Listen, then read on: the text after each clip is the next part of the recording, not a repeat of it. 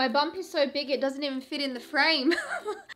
Okay, I'm like breathless already because we have so much to unpack in this video. I spent last night planning everything I wanted to talk about today because, as you could tell by the title of this video, I am telling you my newborn essentials, but also things I wish I knew as a first-time mum. Now, disclaimer, of course, there are really no newborn essentials. All a newborn needs is love. What's like that classic, what's like shelter, food, milk, like we know this, okay? So like when we say essentials, I'm saying it in a YouTube sense. Like what things made my life so much easier with Fox and what I'm changing, and just like things I think as a first time mum, you'll want in your house. So let's start with number one of the most important things, where is your baby going to sleep? So for this baby, I did actually get a new bassinet. I picked a co-sleeper this time. This is called the SnuzzPod 4. I watched every single review on this before I bought it. I was out of the SnuzzPod 4, a bed nest, and the Il Tutto Bambini Cozy. I don't know. But this is the one I ended up picking. What I had with Fox was a Moses basket like this. The thing I didn't enjoy about the Moses basket was I had an episiotomy. I was in a lot of discomfort for honestly like 9 weeks.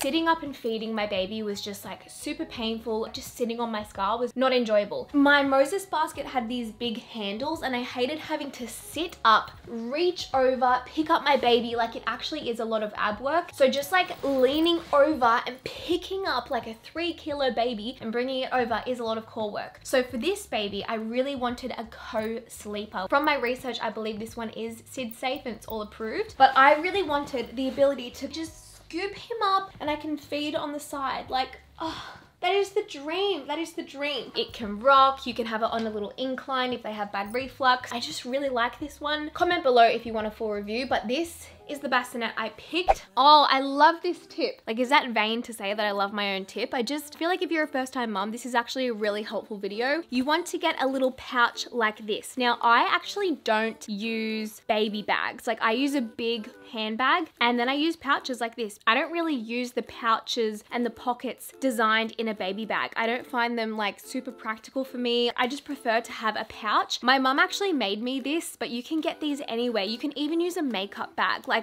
use anything this size. Okay, this one is currently full of my postpartum needs because I'm packing it in my hospital bag, which is another video I am filming. Usually this just has wipes, nappy cream, and nappies. And then I'll pack a spare pair of clothes or like spare onesies and burp cloths separately in my bag. But I just think having a pouch like this that is dedicated to nappies and wipes, for me, it's a lot more practical than having a baby bag. I don't know, like test it for yourself, but just as our life evolved and Fox's needs evolved, I used this so much more than a baby travel bag. Now, you guys have heard me talk about this so many times, but keeping it super short and sweet, these are the burp cloths I'll be using. It's basically just like kind of like an oversized face towel. I think I got these from Big W. I can't be too sure. My mum got them for me and I do plan on getting more, but I love these ones because they're the perfect size where you can chuck it over your shoulder, burp your baby, wipe them up, wipe yourself. I think anything smaller than this for me is not practical as a burp cloth. Honestly, don't get bougie burp cloths because they just get ruined. Next up is a product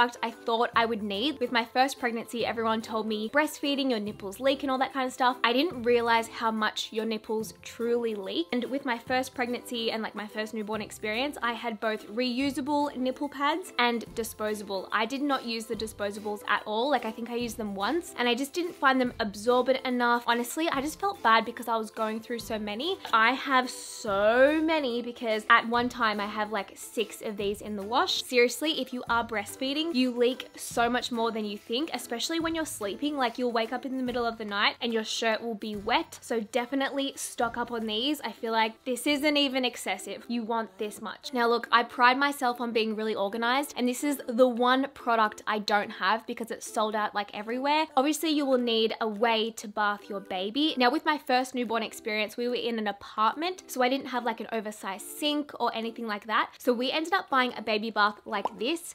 Now, if this is your only option, if you don't have an oversized sink, like a big laundry sink, then you will probably have to go for something like this, but I just found it so impractical. It was so heavy once it was full with water, and while it does have a plug down the bottom, it's really hard to place it in a place where you can just like unplug it and the water rushes out. We just had to carry it around with water in it. It was super heavy, super impractical, and also not easy to store because it doesn't bundle up. So this time I'm getting a seat like like this. There are so many different options you can get, but just for our family, I will be using the Angel Care mesh seat, and I plan on putting that in our kitchen sink. Oh, I love this one. This is body wraps and carriers. So I've kind of bundled all of this up into like one tip or like one number. Every baby is different. Every mother is different. I love baby carrying, so I've just brought up here a bunch of my faves. So number one, especially for newborns, I love jersey wrap carriers. There are so many different brands of this. I have Moby, this one is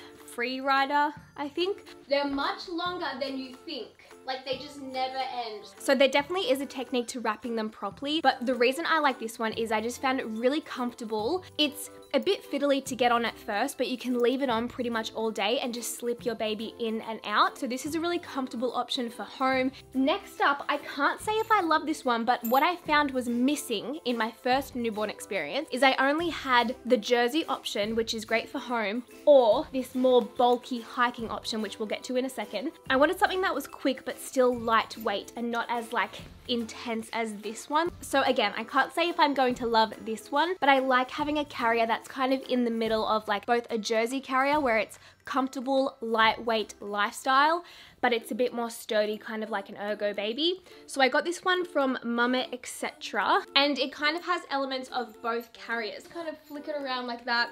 You loop it through the holes and you tie it up and your baby sits in the pouch. This one for me is just really quick, really lightweight, and I think I'm gonna get a lot of use out of this one. Now, I have talked about this on YouTube before. You guys know I love the Ergo Baby pouch. We use this a lot when we travel. Like, we went to Hawaii and went on hikes with Fox, and this will hold them. Like, I don't know the exact age, but Fox was pretty heavy and we were hiking with this, so this one is pretty bulky, really sturdy. But like I said, if you're going to walk up to the shops or like go on a hike, or if you're just like a super active person, you might get a lot of use out of this one. For me, it's definitely not for around the house because it's just too bulky, but I really like it for like active days. Moving on to something that isn't necessarily a newborn essential, but it's essential for us as mothers. So today's sponsor of the video is one of my absolute favorite brands on the planet, Sezzy Skin Minerals. You guys know I have been loving and using their products for a few years now. I think this is my holy grail product. I have gone through so many bottles of this because it is my ride or die. I have used this cleanser more than I've used any other cleanser on the planet. This one is the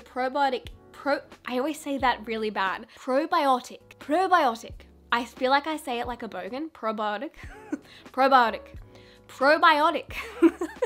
Sezzy Skin Minerals Probiotic Skin Milk Cleanser. Now, I used to think I had oily skin because I had acne prone skin, but now I'm more combination dry, and I think I always have been. I think I was just a little bit confused by my skin because it was so acne prone, and I feel like when you are dealing with congestion and acne, you tell yourself, oh, I must have oily skin. But my skin is, yeah, combination dry. I am acne prone, and at the moment being pregnant, I am extra dry and I have pigmentation. Can't really tell because I have a full face of makeup, but you'll see me getting it off here. So as I said, the Probiotic Milk Cleanser is my fave. I use it morning and night. I also love their Rose and Bamboo Exfoliant. Like, I don't have overly sensitive skin, but in pregnancy, I definitely do. And this one is a really nice, gentle exfoliant that is just going to get rid of any dead skin cells on the surface. So I've been using that roughly like 2 times a week. And then you guys know I love the hyaluronic serum. Actually, before we get to that, the spray.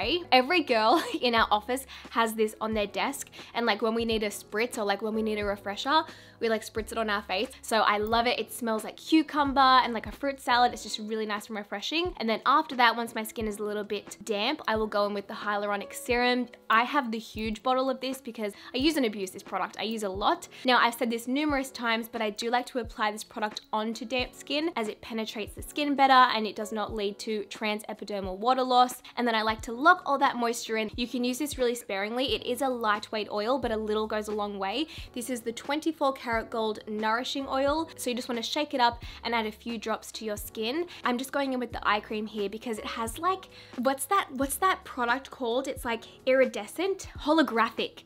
It reminds me of like a holographic bag. It has like this iridescent kind of pearl look to it, and it just makes your under eyes look like super vibrant and like alive. And as a newborn mum, You're gonna need that, let me tell you. So as I mentioned, my favorite product of theirs is the cleanser, and Esme know this themselves. So they've been nice enough to offer you guys a free cleanser, whether it's this one or any of their 6, when you spend over $60. All you have to do is enter the code SDGIFT, and it's valid up until the 6th of March. So if you want a free full-size cleanser, just spend over $60 anywhere on the website, and you can get one of these or any of the 6 on their website. So a huge thank you to Esme Skin Minerals for sponsoring today's video. I really hope you guys can get your hands on a free cleanser and enjoy the product as much as I do. But without further ado, let's get back into newborn essentials. When I tell you your newborn needs a lot of layers, they need a lot of layers. Like when your baby spits up or has a poo explosion, or just like you can even spill stuff on your baby. Like we've all done it. You can never ever have enough singlets. Like look how cute. So this one is a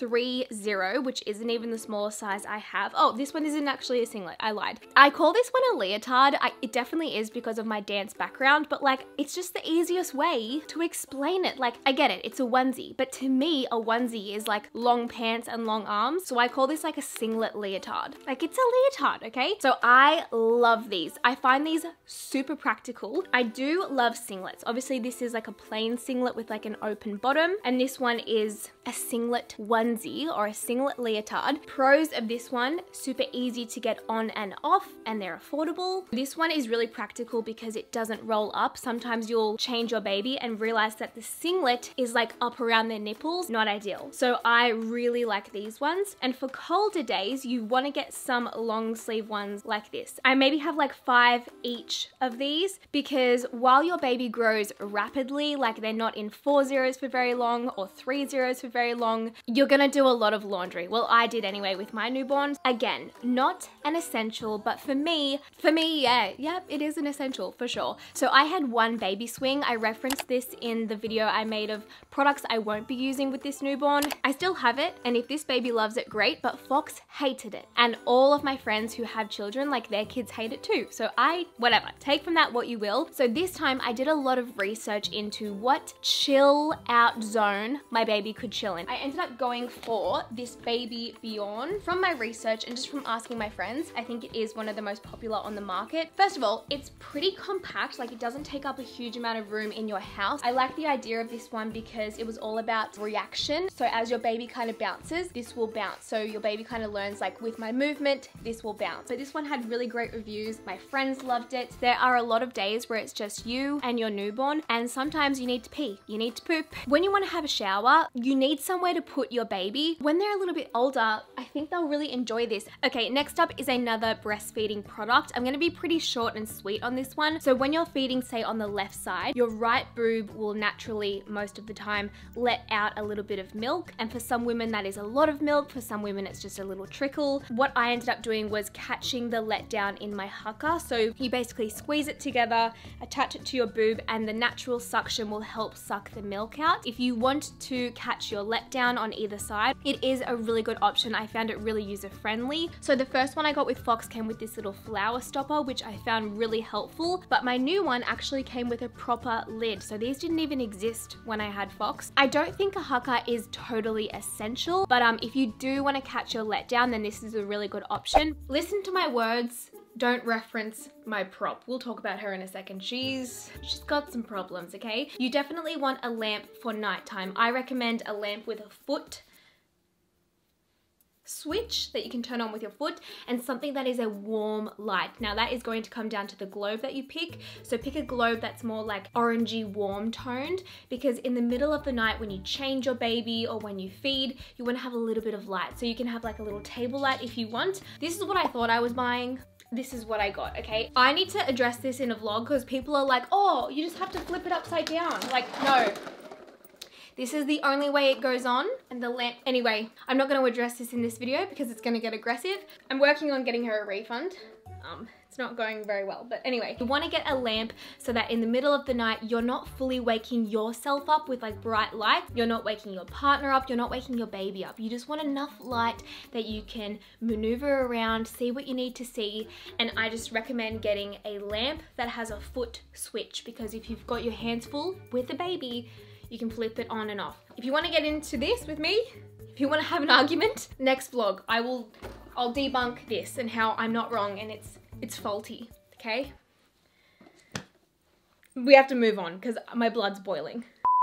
You don't need a onesie, but I would highly recommend having a lot of onesies on hand. But this tip is don't go overboard with the 4 zeros. So the quadruple zeros, most of us have no idea how big our baby's going to be. So I think as long as you have like 2 4 zeros or like 2 3 zeros or maybe even 1, you can always dress them in this and assess, okay, is this the right size? And then go out and get more. Don't feel like you need to prep your entire nursery with like 7 40 onesies. So 2 of my best friends are actually pregnant for the first time, and one of the main questions they've asked me is, am I going to wrap my baby when they sleep or am I going to use a sleeping bag? Now this is totally up to you and your baby. I think I will swaddle him for the first 12 weeks. That worked really well for Fox, myself and Kurt, and then he will graduate to a sleeping bag.